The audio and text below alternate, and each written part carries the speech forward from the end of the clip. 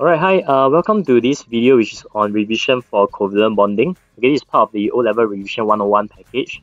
Okay, so in this video itself, we are actually going to explore exactly how are covalent bonds form and actually what elements actually allow covalent bonds to form. Okay, so a very quick recap. Basically, if you have watched the previous video on the ionic bonding chapter, I've already briefly mentioned about the fact that ionic bonds are actually formed between metallic and non-metallic atoms most of the time. Okay, so for covalent bonds, right, the good thing to know that is that they actually form between atoms of non-metals. Okay, so if you look at the periodic table, you should really identify which are the ones that are non-metals. So how do they react? They react by actually sharing their valence electrons with other non-metal atoms. And when they do that, they actually form what we call molecules. Now, it's good to take note of this word molecule because it's different from what you have been exposed to previously, which is what we call the ions. Okay, so ions are the one that has a charge that when you draw it out in dot and cross, you use a bracket, etc. to represent. Okay, and at the end of the day, remember that whenever atoms react, right, they are trying to attain a stable electronic structure. So all atoms, right, whenever they react, this is what they are trying to achieve, to get a stable electronic structure. Now, covalent bonds can be formed between atoms of the same element, for instance, hydrogen molecule. So hydrogen molecule, we all know that the chemical formula is H2. So what exactly happens for hydrogen molecule to form? In hydrogen molecule, there's two hydrogen atoms. So each of the atom, let's just represent them as a H by itself. Within it, the electronic configuration of each atom is a 1, because they only have one valence electron. In fact, they only have one electron for the whole structure. So the number of electrons required for them to be stable, because you are looking at the first shell, right? Because they have only one electron shell. So if you're looking at the first shell, to make sure that it's stable, you actually need one more.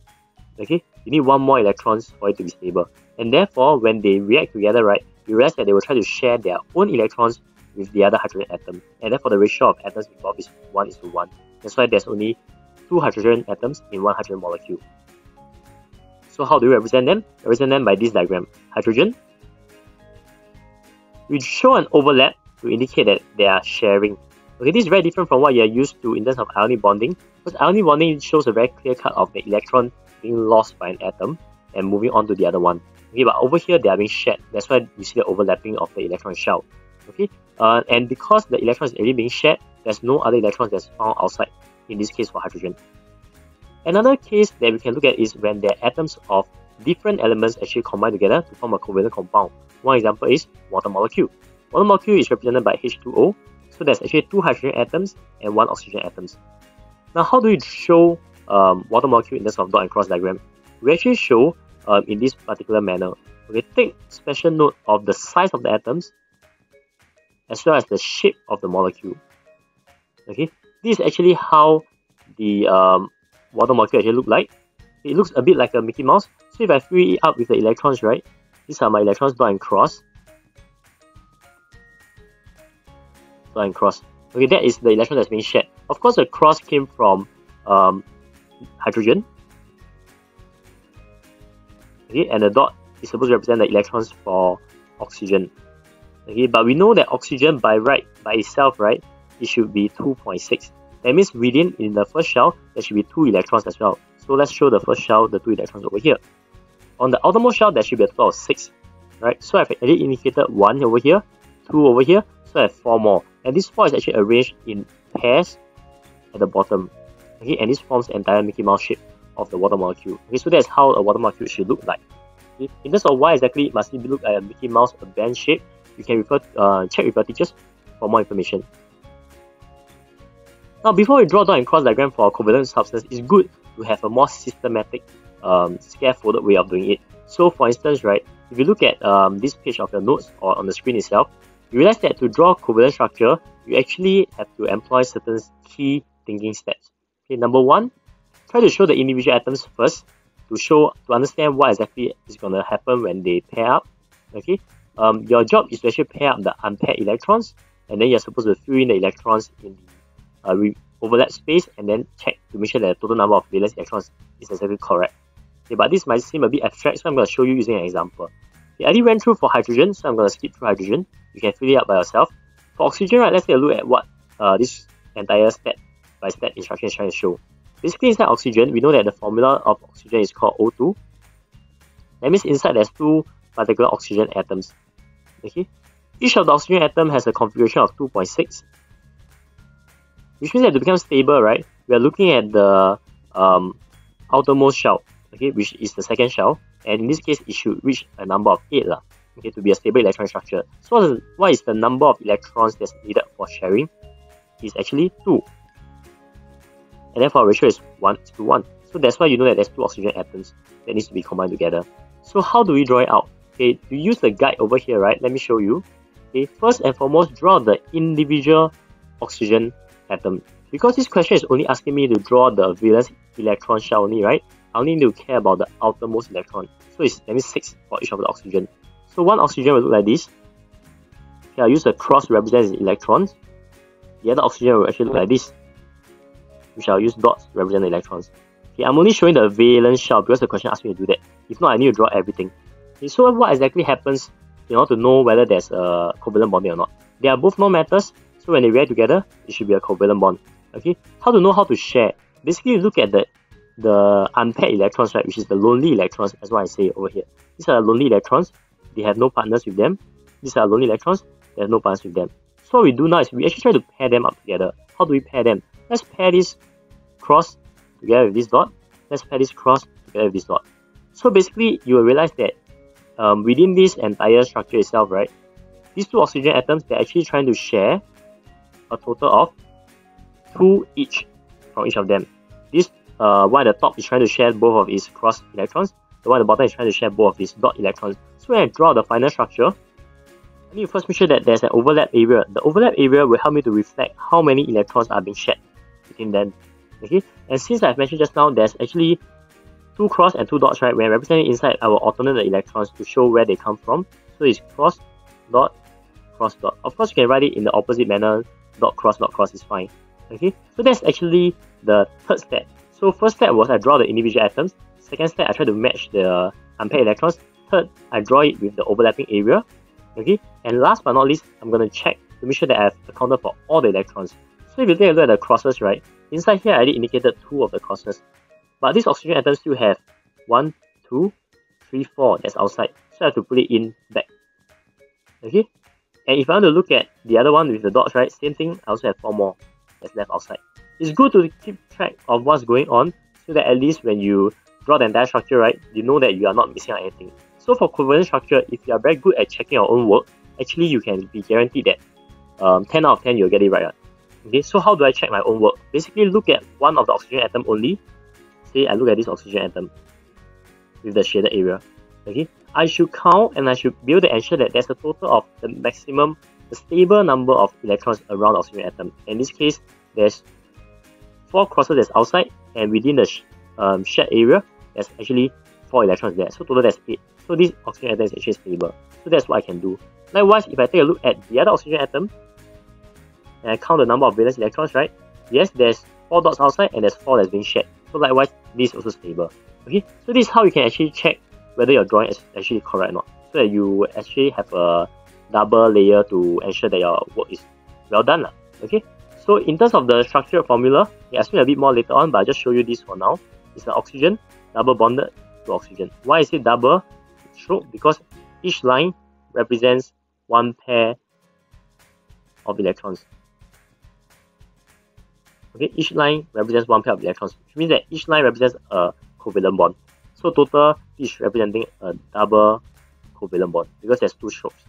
Okay, because there's 4 electrons that's being shared within them. So that is what I call a structural formula. Okay, moving on, let's take a look at some other examples as we go along before we try out the assignment that's being assigned to you. Okay, let's take a look at nitrogen. Okay, I'm just gonna guide you briefly, then you have to finish up the rest by yourself. So for nitrogen, the formula is actually N2. Okay, for water, the formula is actually H2O. The water I already went through it with you just now, so try to see whether you can use this step-by-step guide over here to see whether you can guide yourself in drawing out the entire structure. So rather than jumping straight to draw what I show you over here, right, try to take your time to understand the steps, so it will help you. For nitrogen, each of the nitrogen is actually a 2.5. That means they actually need 3 electrons to become stable. So the number of electrons that they have to share is 3 each, and this is a ratio of 1:1. Which means that you need 2 nitrogen atoms to form a nitrogen molecule. So same thing if I draw it out in terms of just a valence electron shell, one nitrogen will look like this: north, south, east, west, north, and the other one will look like this: north, south, east, west, north. Okay, so same thing, I realized that there are some unpaired electrons, the lonely electrons. These are the ones that will eventually be involved in my covalent bonding. Okay, these are the ones that I will use it later on. So how do I use them? Basically, if I want them to react, this is what will happen. They should overlap because these two nitrogen atoms should form a covalent bond, and covalent bond is all about overlapping. Okay, how many electrons should be found inside? In total, I identified 6 of these electrons with the star next to them. So inside there should be 6 of them by alternating them. Cross dot, cross dot, cross dot. Okay? Then, what about electrons that's left behind? These 2 crosses here and these 2 dots here. Let's put it back in. 2 crosses and 2 dots. And we should end up with this entire structure. So you realize there's a way to check, like what I mentioned just now. If you just look at one of the nitrogen atom as well as the shaded area, okay, the shared area, okay, there's a total of 8 electrons in this case. Likewise, you look at the other nitrogen atom with the shared area, there's also a total of 8 electrons. So this is a stable electronic configuration. So everything is okay. How do I represent the structure formula? If you recall what I mentioned just now, structure formula is supposed to show me how many shared pairs of electrons are between them. In this case, since there's 3 pairs of electrons that's being shared, okay, we have to show it in this manner. And this is what I call a triple covalent bond. Okay, moving on to water. Okay, try this out for yourself. I can tell that the structure formula should look like this. Okay, trying to simulate the Mickey Mouse band shape. Okay, but try this out by yourself and figure out what it should look like. Okay, moving on to some of the more complicated ones. Now for methane, carbon dioxide, as well as ammonia, hydrogen chloride, fluorine, etc., right? So in your notes, so you can try to finish all this up by yourself. But maybe let me just highlight to you some of their common formula before you start doing. So for methane, right, the common formula is actually CH4. Okay, so this gives you an idea of that there must be 1 carbon and 4 of the hydrogen atoms. Okay, you can do the same thing on the left side by writing down, okay, this carbon need how many, this hydrogen need how many, so on and so forth. Or if you already understood the concept, what I can do is straight away show me what are the individual atoms. So 1 carbon should look like this. How do I know it's 4 electrons? I need to go back to the periodic table to find out what's the electronic configuration. Each of the hydrogen should look like this. Okay, they should be smaller in size than the carbon because they only have 1 electron shell. Okay, take note of who are the unpaired electrons. And you realize that this carbon, right, all these electrons over here, they are all unpaired. Okay, all these electrons are all unpaired. And this hydrogen, all of them are also unpaired. Okay, which means that when they form a bond, you need to understand how will the structure actually look like. Okay, and how will the configuration be like. So to give you an idea, in this case, because the carbon got these 4 electrons, right, this hydrogen each got 1 electron, right, what's most likely going to happen is that the carbon will be the center that overlaps with each of the hydrogen atoms. Now you do realize that the hydrogen atoms are drawn smaller because they are really small, they only have 1 electron shell, but carbon by right should have 2 electron shell. Okay, let's screen up with the electrons. So same thing we can check. Let's check for each of the hydrogen atoms. The number of electrons as well as the number inside the shaded area, total is 2. But hydrogen atom only has 1 electron shell, so the maximum is really 2. So this is stable. Okay, if you take a look at the other hydrogen atoms, it's the same. But if you take a look at carbon, okay, total there's 8 electrons around it, so it's also stable. So in this case, you end up with your methane structure in this manner, which has a configuration of CH4. Okay. Do the same thing for carbon dioxide, but just take note for carbon dioxide, you really need to make it a good habit to try and draw out the individual structures of the atoms first to have a clear sense of how they are going to bond. Because for carbon dioxide, right, it's really quite tricky. Okay, I will show the answer towards the end of the entire video. Okay, so if you want to try it out, you want to pause the video right now, you can do that right now. Okay, and try it out for the rest of the structures. Ammonia is NH3, yeah, just to take note. Okay, moving forward, let's take a look at page 7 of the notes. Now, page 7 of the notes is trying to inform you about this thing that I call structural formula that I mentioned just now. Basically, structural formula, as I've mentioned earlier, it represents the number of covalent bonds. Okay, it shows you the number of covalent bonds. 1 stroke means 1 bond. 2 strokes means double bond. 3 strokes means triple bond. Okay, so of course, if you look at carbon dioxide in this case, right, there's 2 strokes here and there's 2 strokes here. So there's actually 2 sets of double covalent bonds. Okay, there's no need for you to copy down the structure of carbon dioxide from here, what you should do is really try to make use of the step-by-step instructions to try and derive it for yourself. Because I guarantee you that if you can understand this part, you'll never ever draw wrongly a covalent dot and cross structure again. Okay, so what I'm showing you over here is just what some of the dot and cross diagram looks like. Just take note that sometimes in O level, right, we also represent dot and cross diagram in this manner. Okay, all this that you're seeing in this second last column. Okay? You realize that the difference is just that there's no more electron shell. Okay, there's no electron shell, meaning to say that you just show the electrons that's being shed or the electrons that's outside. So let's say for instance for nitrogen, there's 6 electrons here, right? So same thing over here, there's 6 electrons that's being shed over here in the same configuration. There's 2 left over here, there's 2 left over here, there's 2 left over here, there's 2 left over here. But there's just no electron shell. Okay, but do take note that in the exam, right, please do not draw this for dot and cross. You are expected to draw something like this. Okay, for dot and cross, not the one that is in the second last column. But sometimes in MCQ, right, they do show the second last column kind of dot and cross diagram. So don't be too confused about it. Okay, moving on. How do you get the formula for covalent compounds? Now, in the previous set of questions, we went through ionic bonding. And we mentioned that in ionic bonding, right, the key thing to understand is that for ionic compounds, you need to understand what are their charges of the ions. Okay, so for instance, let me just do a brief recap. Let's say there's this thing called potassium oxide. We first need to decide, since this is a compound, right, we need to decide what exactly are the elements that's inside. And you notice that there's a metallic element of potassium and there's a non-metallic element of oxygen. So therefore, this must be an ionic structure. If it's an ionic structure, then the atoms must be able to form ions. So potassium, right, is from group 1. So potassium has this configuration of 2.8.8.1. Oxygen has this configuration of 2.6 from group 6. Potassium actually becomes K+, because like what I mentioned, if you lose something negative, which is an electron, you become more positive. Okay, for oxygen wise, if you gain 2 electrons, you become 2 negative. And how do you derive the formula? You do a crisscross method or you try to balance out the charge. And this should give you K2O. But the good news is that for covalent bonding, most of the time, looking at the name of the substance, you can know what exactly is the formula. Okay, so let's take a look at this example, sulfur dioxide. Sulfur is a non-metal. Oxygen is a non-metal. Alright, so by looking at these two, I know that they will combine to give me a covalent structure. That means I can use this category over here to understand what's going on. Okay, so basically, this tells me that there's sulfur inside and there's oxygen inside. Okay, there's sulfur and there's oxygen inside. How many oxygen? Look at the number over here, or look at the word over here, di. Di means 2. Okay, so in covalent bonding, right, or in fact in chemistry, we often use this kind of prefixes to tell us how many of the atoms there should be. So di means 2, therefore the formula is SO2, as you see over here. So this is quite clear cut. So even for instance, if we move on to something that you're not very used to, say sulfur trioxide. Okay, you might not have seen this before, but from here you can tell that it's sulfur, there's oxygen, and because it's tri, there's 3 of them.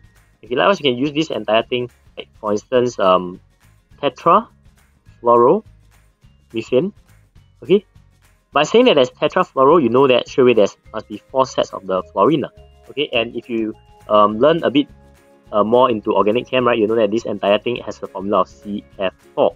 But the F4 you should be deduced based on this thing because it says tetrafluoro. So these are just some examples for you to think about in terms of covalent bonding. Okay, last but not least, we move on to the physical properties. Now, in terms of physical properties, we always try to compare to what we learned previously. Okay, so I'm just going to write down some comparisons. For ionic compound, okay, if you recall, they actually have high melting point and boiling point. Okay, why? It's because of the strong electrostatic forces of attraction between the oppositely charged ions. So you need a lot of heat to overcome. So that's why the melting point and boiling point is very high.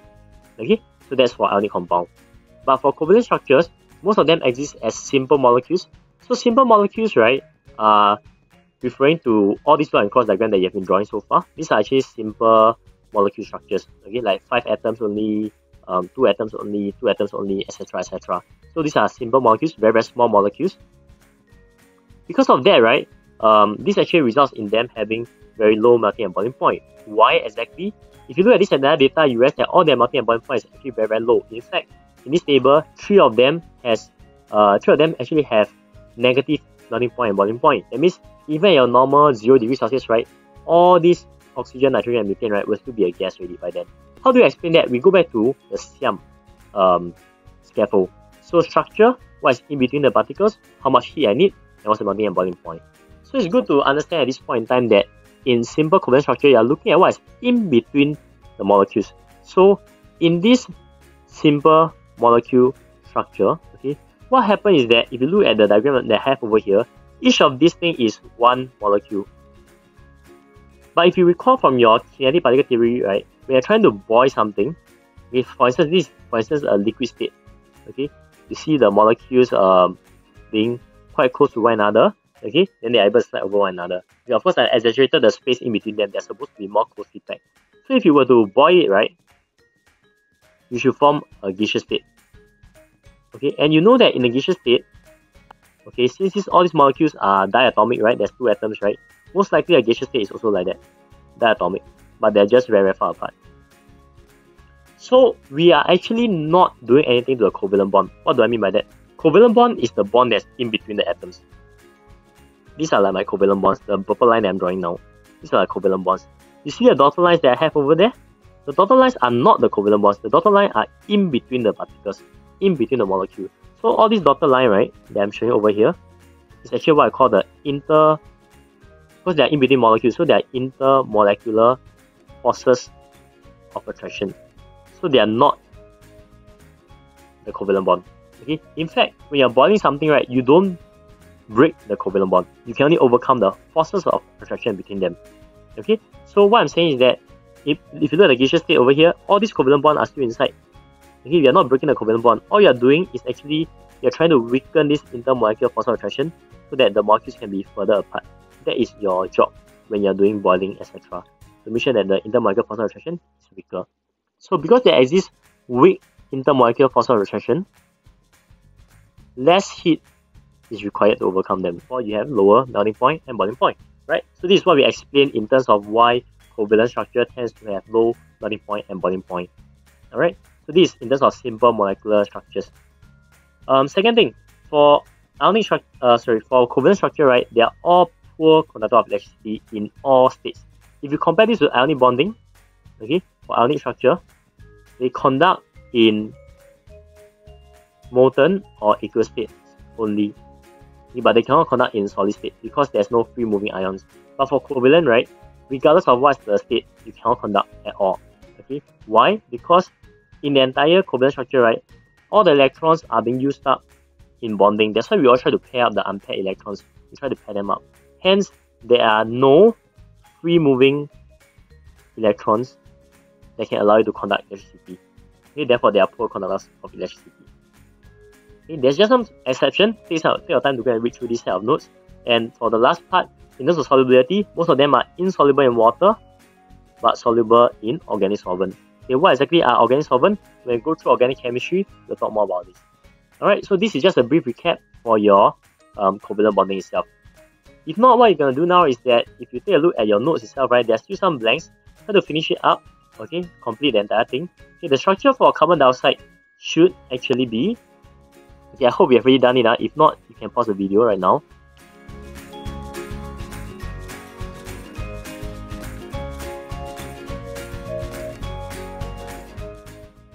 Okay, do you get it right? If you got it right and you're done with this set of notes, then you can proceed on to start the assignment that's been assigned to you. If not, that's all. Thanks.